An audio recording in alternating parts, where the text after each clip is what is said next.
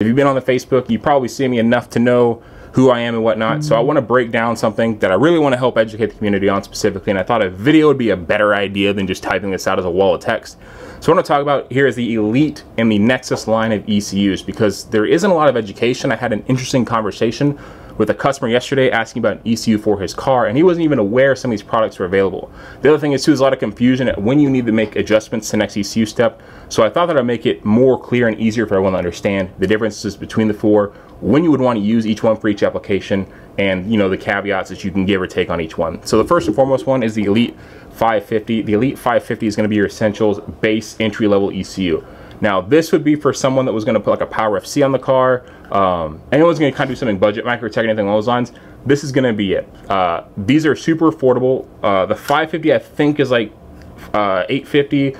The 750 is about $1,100, I believe. And the differences between the 550 and the 750 is that the 550 only has 4 injector ignition inputs, and then the 750 has 6 injector and ignition inputs. So what I'm able to do with the 750 over the 550 is be able to run 3 stages of injection. So if I want to make a high horsepower ethanol car, for example, and I want to run 2 primary, secondaries, and tertiary injectors, I'm able to do that in the 750. As far as functionality between the 550 and 750, it is the same. The inputs and outputs are the same. You do get additional outputs on the 750 if you are not utilizing that 5 and 6 ignition or injection output. So if you have other weird things, for example, like a clutch slipper, or anything along those lines that needs an output, you do have additional outputs on the 750. That being said, when you start getting to the point you start really using these outputs, I would recommend jumping up to the next ECU. So what is this ECU for in particular? This is going to be for your guy that's building your basic stock port, street port, 200 to 400 horsepower turbo build. It's going to do everything you need it to do. The big downside you have here is that this only has 1 stage of engine protection, and it doesn't have a ton of I/O. It's really only made to just run what the car has. Being a rotary, it's nice because there's not as many sensors or outputs being used as, say, something like a Honda. So you do get plenty of I/O to do a lot of stuff, but when you're trying to run like a factory FD or FC chassis, for example, it is a little bit more hectic to get set up as far as I/O goes. Luckily, a lot of stuff on the FDs and FCs is handled through the tactical chassis harness itself, so it is independent of the ECU. So there's an advantage there. However, I would say that if you're wanting to protect your investment, I would jump up a little bit more. But this, I would say, is about the equivalent of something like a Adaptronic, the Mazda ECU styles. That's what this is good to represent. It's kind of in that range. It's kind of replacement. It's a lot more reliable. The software works better. Uses the same software as all these ECUs. If you're trying to save money and want to get your car running, this is a great option. This will do pretty much everything you want it to do. If you're planning on actually racing the car at any serious extent, like doing time attacks or autocross or anything along those lines, and it's not just like, once or twice a year sort of thing, I would highly recommend jumping up. But if you're just trying to drive the car to work or school and back every day, maybe go on the weekend, have fun, go on cruises, maybe do like, 1 track day, this will kind of be sufficient for what you're wanting to do. Now, when we jump up to Elite 1500 and 2500, this is the next step up over the 750, 550. What is this for? Well, nowadays, I would argue that if you're looking to buy a new ECU, a new Haltech ECU, I would not be buying the 1500, 2500. That's not because they're not good. It's not because they can't do what you want them to do or anything along those lines. It's simply because of this, and I'm going to explain why, because this is the part that a lot of people don't understand. This is the Nexus S2. This is the new version of the Elite 1500 and 2500. So the S2 is a 1500, the S3 is a 2500. The difference between the S2, S3, the 1500, 2500 is the 1500 and S2 are 4 injection, 4 ignition outputs, whereas the 2500 and S3 are 8 and 8. So what do you get with this box over this box? The big thing with this box is you get a lot more I/O. So I'm able to run way more sensors to be able to monitor what's going on with my engine health. I can run oil pressure, fuel pressure, I can run my wideband, EGTs. I can run anything I want to run on here. I have a lot more analog inputs available. I can run multiple speed sensors to be able to run traction control, for example. The ECU also includes torque management, which is not available in the Elite ECUs whatsoever. It has torque management as well. So you can get torque management, which is a traction control strategy that works really well. But yeah, what you get with this is it's a lot faster, a lot smoother, way more data logging memory, which is a big downside for this thing. You get about 20 channels for maybe 15 minutes on the 750. This thing is 500 megabytes of data logging memory, so I'm able to data log literally every single channel in the ECU at much faster speeds as well, by the way, for significantly longer, for hours. So I'm able to log, I think, up to 500 channels for hours.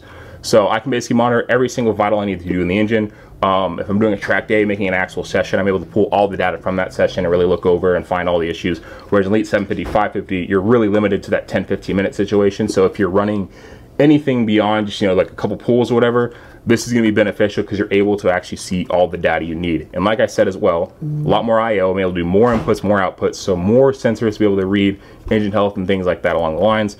This is going to be your best bet. So in my opinion is that if you can swing a little more money, I would jump from the 750 to the S2. Now, why am I mentioning the S2 or the 1500? Why would I do this when they have, you know, things, whatever?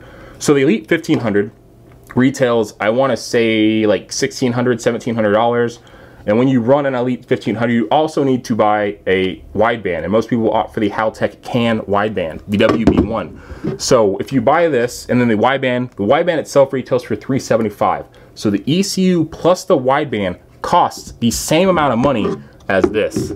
So the thing with this is that the S2 has an integrated wideband controller. So I am able to simply plug a sensor in to the ECU without buying an extra box. So imagine this like a 1500 and WB1 into the same box. It works right off the bat, not a lot more money spent. I think when all said and done, really, they're the same price or within about $100, $200 of each other. So for $100, $200, you get the new technology, you get all the new features of the S2, S3, and you just get, you get the wideband stuff built in. Just way more simpler, easier to use box. It's new technology and it's roughly the same price. So the only time I'd recommend that you buy something like a 1500, 2500 is if you find it used on Marketplace for pretty cheap.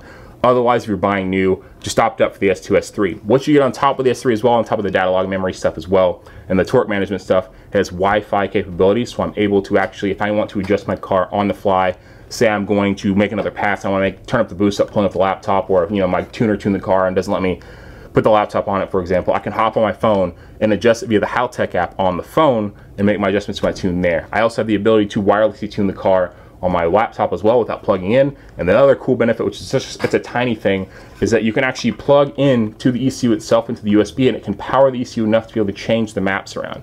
On a 550 and the 750 and the Elite 1500s, 2500s, in previous times, to be able to access the map, you would have to turn the key on to power up the ECU to be able to use it, or power it through the CAN bus to make it work. This you can do without powering on the ECU, meaning you can put the map on the ECU without actually plugging the ECU into the car. So I can have it on my desk here, I can flash my base map here, take it outside of the customer car, and then tune the car from there instead of sitting in the car, whatever. If it's like 1,000,000 degrees outside, I don't want to be in the heat, it's all there as well. And once again, a Wi-Fi too, so if I'm running multiple cars to track, multiple customer cars, I want to be able to adapt them. I don't want to hop car to car. I can simply have all the cars keyed on and adjust the Wi-Fi for each individual car, and then sit my trailer and be able to adjust everything. So it's really beneficial in that regards. And like I said, the big thing as well is data logging memory, especially with you guys driving street car stuff. Say you have an issue that's going on, for example, like a fuel pressure drop, and you don't always see it, because your data log is constantly rolling. If you have the data log settings set up, I can basically just run this data logger full time and then know what happened to the car for the past couple hours. So if I run into an issue, there's no crossing my fingers hoping that I manage to capture in my limited log on the ECU. I know it's going to be in here because of data logging capabilities. So the S2 and S3 is what I would highly recommend if you're trying to buy a new ECU for your car, whether it's FD or FC. On top of that, just like the 1500, 2500, there are plug and play options for all your FD series cars. For FCs, it's still not available, so you will need to actually buy a harness for an FC, but an FD you can still plug and play into it easily. With the 750, 550, there are no plug and play harnesses, so you will have to construct your own harness to make the car run, or you can buy a harness from someone else that's made. But with this, you can simply buy the jumper that can be included with the ECU for just like $300, $400 and have it simply plug and play and ready to go.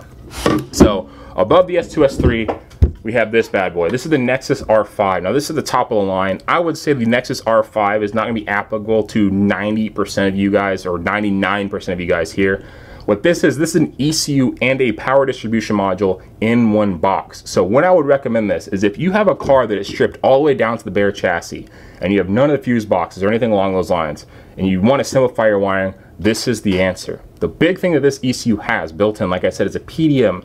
A PDM is how you can power everything through the ECU. It's effectively a fuse box inside the computer. It's all solid state stuff as well, so I'm able to actually, one, monitor which fuse or which channel or which relay is using how much power where. I'm able to see if it overcurrents on the ECU. So whereas a fuse box, if I had a fuse blow in the car, I would have to check all the fuses to see which fuse blew and figure it out if it wasn't something completely obvious, you know, like a fuel pump or whatever. I'd have to go through the car and check all the fuses individually. Whereas the ECU is a smart fuse box. I'm able to jump on the computer itself, look at it, and see which channel is actually blown. I can reset it through the ECU.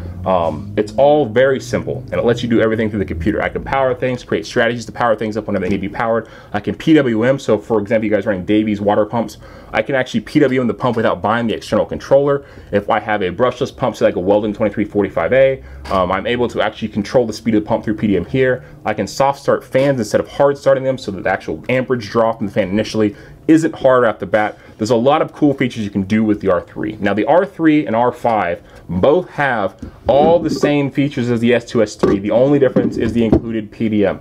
The R3 has 4 25 amp outputs, high current outputs, and then it has, I want to say like 11 or 12.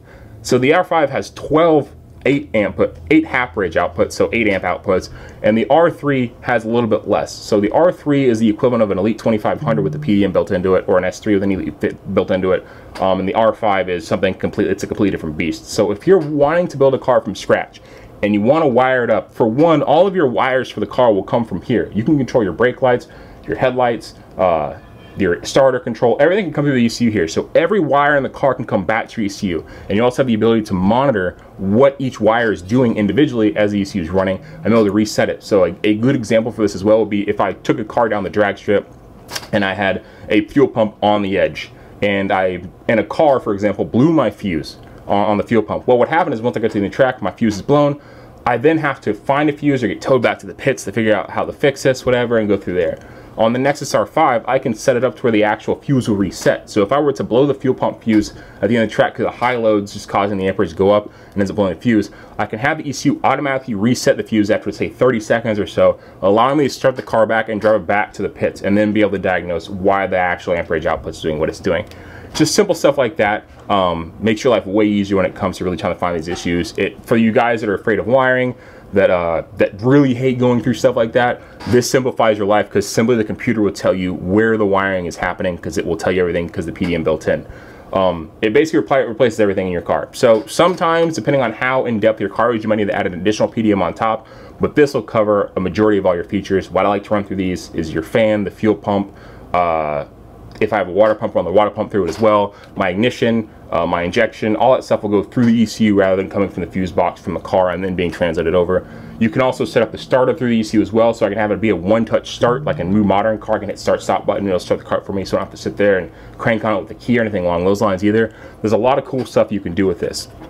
So hopefully that breaks down and makes it easy for all 4 of them to understand, but to kind of go back and understand exactly what I was saying again, the 550, 750 is going to be your great entry-level ECU. If you're just trying to build like a little basic daily driver, not make a ton of power, not needing to really beat on the car consistently, don't need a ton of data logging capabilities, this is going to get you going. It's also going to save you about $600 to $1,000 to get just this box alone. So if you're looking to do something on a budget, this is great. Like I said, if you're planning on buying a Power FC or something like a Microtech, one of those cheaper, lower-end computers, this is your replacement for that. It'll do everything you want it to do. There is no reason not to get these, especially for the price point it's at. Just keep in mind the amount of money you're spending on these cars is ridiculously high for what it is. And it's a good idea to spend the extra money to protect your investment. So if you could spend just a little bit more money, my recommendation is get the S2. The S2 or the S3. Now, the S3 is going to be good for someone who runs 6 injectors or 8 injectors. The S2 is going to be for someone who wants to run 4 injectors. The 1500, 2500, I would bypass if I'm buying new. If it's a marketplace thing I'm getting for cheap, 100%, go for it. It's going to do everything you need it to do, minus some of the race car features, which most people aren't using anyway, so it's not a big deal. The S2, S3 will cover what you want to do, so will the Elite 1500, 2500. The R3/R5, I would jump to this, is if I need to rewire my car from scratch. Or I want to heavily simplify the wiring. I want to go back from scratch and redo it. If I have to rewire the car from scratch, instead of buying a fuse box and doing all that stuff, just get this. It's a little bit more pricey. The R3 is around the same price as the S3, just a little bit cheaper. Or the S3 is a little bit cheaper, but not much, whereas this is significantly more expensive, but an R3 will cover pretty much everything you need to do. But hopefully that explains everything, because I was in a conversation with someone who literally didn't know the S2 existed. So because of that, I want to help you guys out. If you guys are interested in purchasing this, you can shoot me a DM. I can get you squared away with the best pricing you can possibly get. We also offer remote tuning as well, or anything along those lines. So if you're interested in getting your car into the Haltech ECU, or you have any questions about tuning the ECU or needing a remote tune, hit me up, let me know, and we'll go from there. Thank you guys for watching. Hopefully I explained anything. If you have any questions, leave it below. I appreciate you.